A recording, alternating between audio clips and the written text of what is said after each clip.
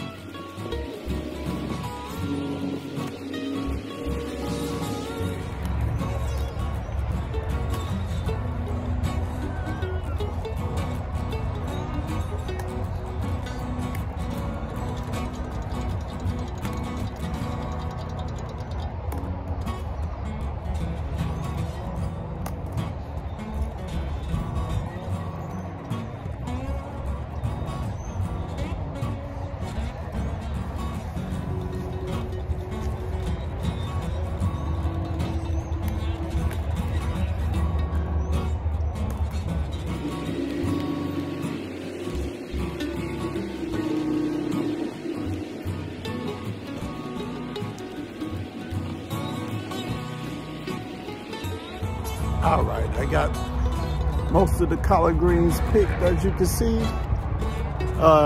These right here, I planted from seed, and they say collard greens, but they don't look like the traditional collard greens that most of us see. I don't know if you can see the leaves. They're a little different. However, I'm gonna pick those also, and then I'm gonna give it like 1 month and see what grows back. And by February, especially by the end of February, I gotta clean this garden bed out and get ready for my watermelons.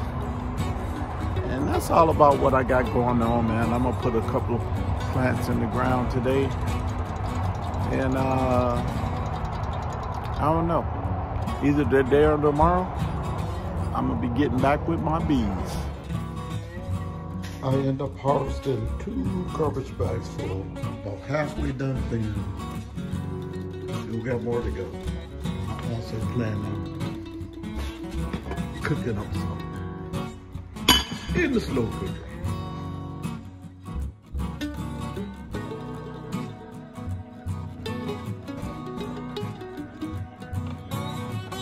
Here's the finished product. Bagged up 8 bags of collards. This is the traditional looking ones, and these just look slightly different. Some leaves look just like regular, and some leaves look different. So I named them S collards.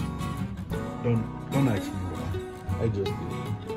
And like I said, over here, at least 2 bags full I'm cooking up. So you gotta say I harvested 10 bags.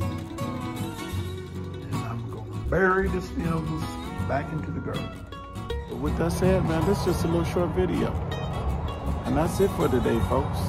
You guys have been with C7, the HOA homesteader. And guys, remember, if you enjoy my content, hit the like button, share the videos, comment on them, hit that notification bell so you'll be notified when every time I release a video.